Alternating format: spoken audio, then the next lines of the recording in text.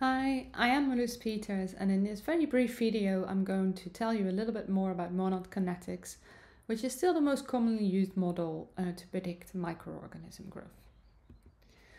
Now, the monod equation is an empirical mathematical model, and this was named after a French scientist who won the Nobel Prize in Medicine in 1965. So if you've seen Microorganism kinetics, you will see that this model actually bears a lot of similarities between how you compare this microorganism growth with a system that looks at enzymes. But to understand this, we first need to have a look at the different stages of microorganism growth. And in general, people tend to say there are 4 different stages. So if you look at the graph, you can see in the first instance that nothing is really growing. Then you go into a phase, so the first stage we call the lag phase, the log phase, where you see an exponential growth in the number of cells or bacterial cells. Now, the most important stage that we'll be looking at, particularly for this equation, is the stationary phase.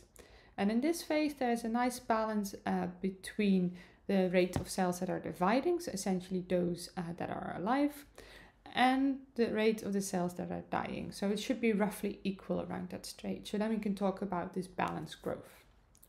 Now, inherently, when you work with microorganisms one way or the other, particularly when you look at bioreactors, they might not always have access to oxygen or the nutrients run out.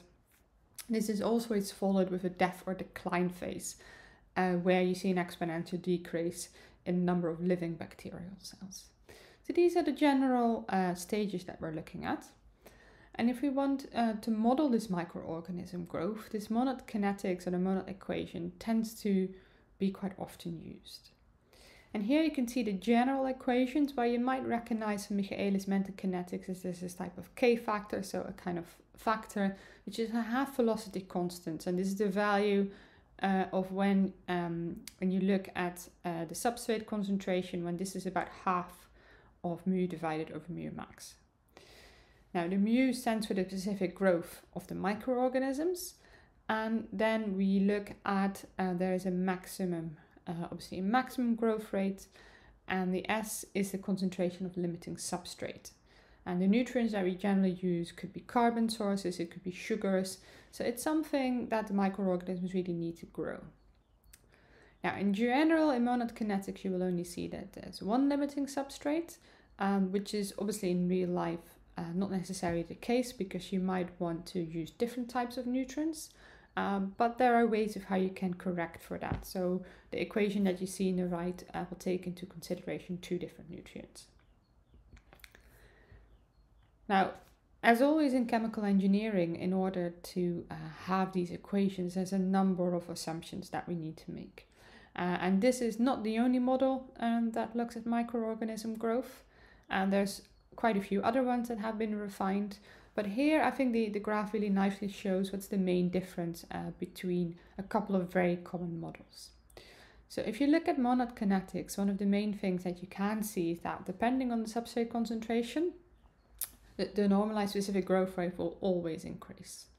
And I think inherently when you think about it, you know, and even this when you look at enzymes, the more you tend to get of it, there's always some kind of inherent inhibition. So there are some other models like Haldane-Andrews and Han-Levenspiel who take this inhibition into account.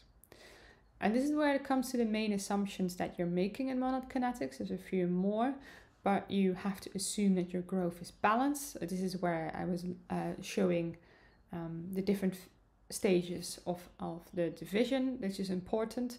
So you need to be like in a very specific range.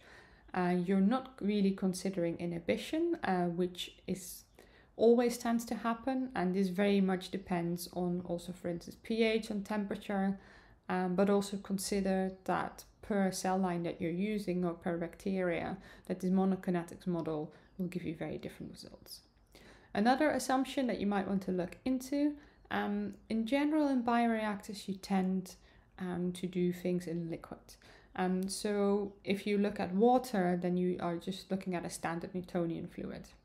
However, there are quite a few systems where this is not necessarily the case, particularly if you work with slightly more viscous systems where you can also have diffusion starts to play a role. And a well-known example of this is, for instance, in xanthine gums, which is a very viscous solution. So these are just some key assumptions that you're making. So bearing in mind that if you're not working exactly under these conditions, that you might have to kind of readjust your values somewhat. Now we actually know how this growth works. Let's have a look at some of the mole and the mass balances, and we'll focus here on both the substrate, so S, but also on the biomass, which is X. And I will show you the examples of how this works, but bearing in mind this is particularly for a continuous stirred tank reactor, so we have something going in and something going out. If you are working with a batch reactor, you would look at a slightly different process. And one thing to consider is that when you're doing this, that it's not just, it depends on how you're doing it. So if you're just interested in, for instance, you have yeast and your final product is the yeast and your yeast is growing, then this is somewhat different. But more often than not, you're not necessarily so much interested in your microorganism that is growing, but in what your microorganism is actually producing. So the secondary product or the metabolite. And this can kind of change the way you do this somewhat as well. Now, bearing in mind, if we look at, we have different R values, so you can say Rx, if we assume X is the biomass, so the rate of the biomass formation.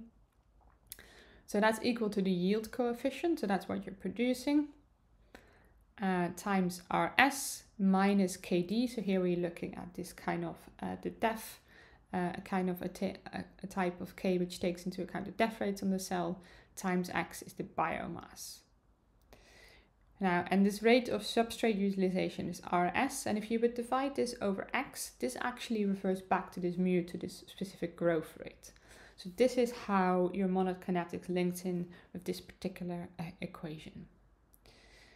So, and here is what I said it was different. So you would have the biomass that you're looking at, but also the Y can be something else that you're producing. So not necessarily biomass per se, so not necessarily the yeast or the bacteria that you're looking at, but also your product formation.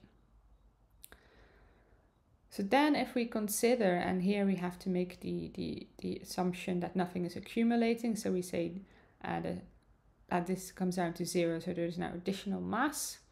These are some of the general mass balances that you can set up, where you consider the flow that goes in, the substrate going out, and then also how much is being used. So this is this rate of the substrate utilization times the volume.